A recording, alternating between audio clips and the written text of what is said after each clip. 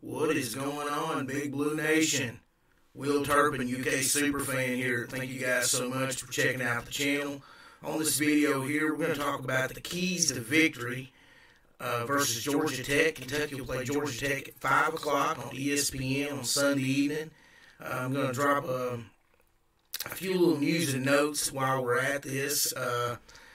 Kind of give you, like I said, my final keys, what I think Kentucky will definitely have to do, areas that I think they have a massive edge, and how exactly Kentucky will pull out this win. You know, Georgia Tech is 0-2, but they never had full contact practices before either one of their two games. So, I mean, they just had drills, and that was it. And Coach Pastor admitted that, you know, it was just an uncomfortable scenario for the Georgia Tech team, but he was really just he admitted to that today that he just really was coaching that team, trying to avoid a shutdown. So they were not doing any full contact practices at all. Since then, they've gotten the contact tracers, and they've had 8 days off after those two games, and they've had the ability to practice. Now, they practiced on Sunday. Coach Pastor said twice on Monday, twice on Tuesday, twice on Wednesday. Georgia Tech was off on Thursday, and then come back and practice twice more on Friday. And then just a light shoot-around on Saturday. And then they'll do a walkthrough, I'm assuming, I think, in the morning. But, you know, it's a scenario where you can really take the tape from Georgia Tech, and really it's not as useful for their first two games.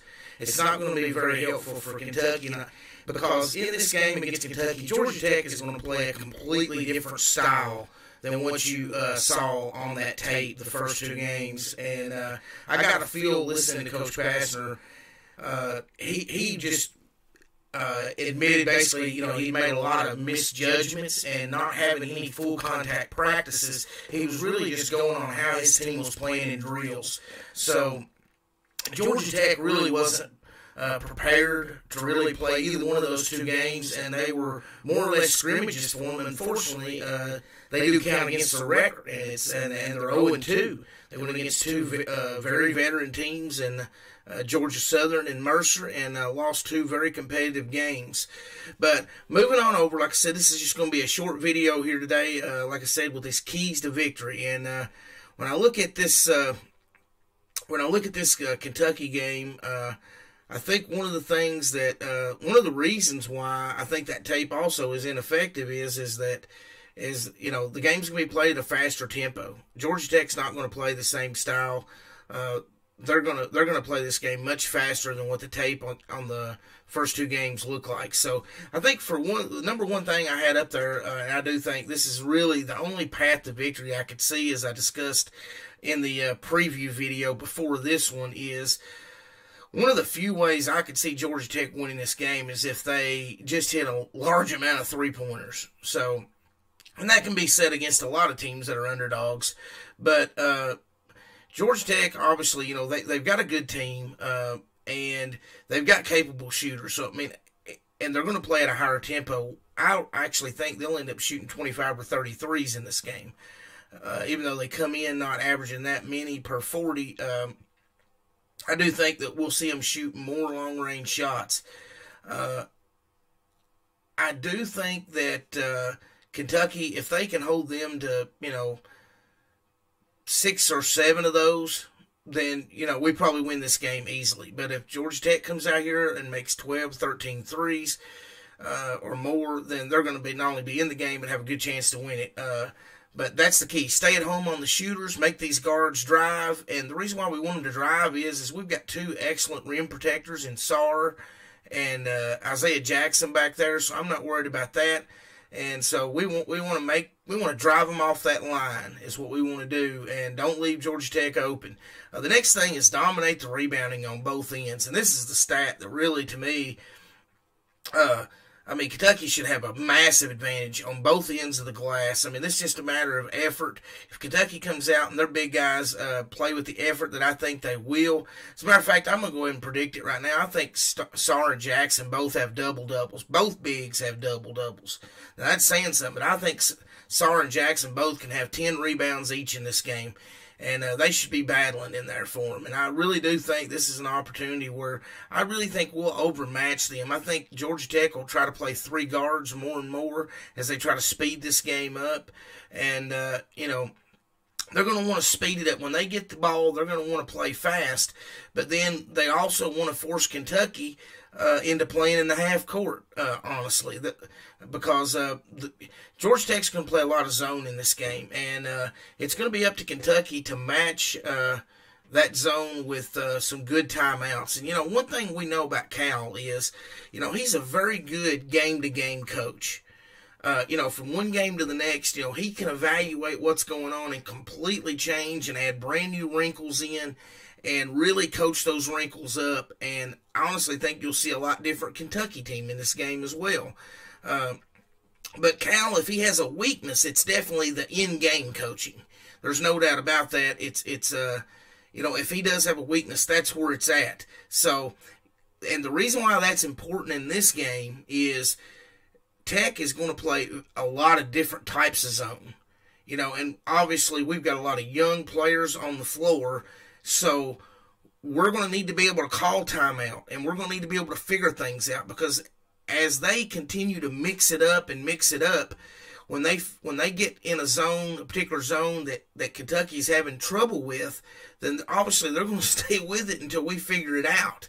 So we're going to need to make adjustments in this game, and our young players and our coach both, early on in the season, that's not looked like a strength for the players or the coaching staff. So we're definitely going to need to see that come up a little bit. We're going to have to be able to call timeout, and we're going to have proper ball movement and understand how to get, how to attack these various different types of zone that Georgia Tech will play. Last but not least, the $1 million question, if you're a Big Blue fan, is Kentucky.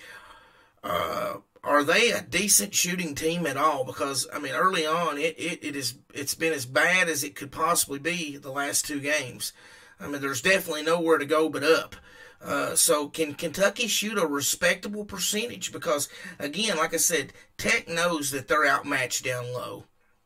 They're going to crowd the paint. They're going to make Kentucky hit 3-pointers. And Kentucky is literally going to have to make some.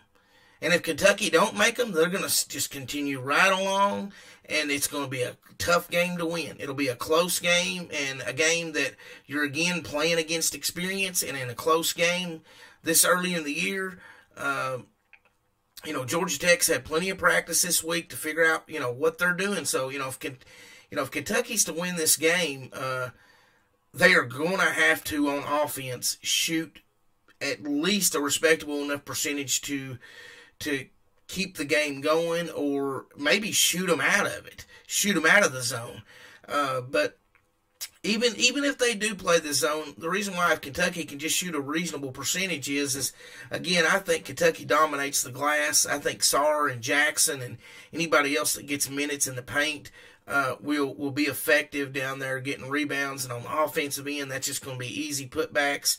And I fully expect that to happen. And I think Kentucky comes out here tomorrow against a savvy Georgia Tech team that's playing desperate. And I think we show some heart and some intensity, and I think we play better. I think Calipari has them prepared for these zones.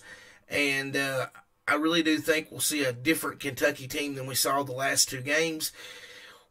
Whether that'll be a dominating performance, that's all going to depend on if Kentucky can do these keys to the game.